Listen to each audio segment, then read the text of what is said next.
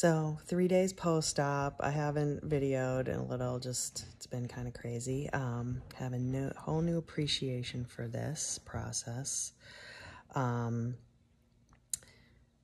biggest thing I can say is that no pain, no gain. And that this first day after surgery was the first full day after was the worst.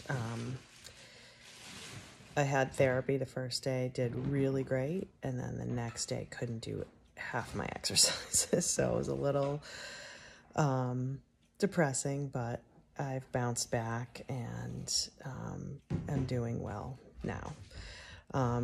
Big thing is take your pain meds on time, and do your exercises, ice, ice, ice, elevate, and what else? I don't know. It's so crazy being on this side of it.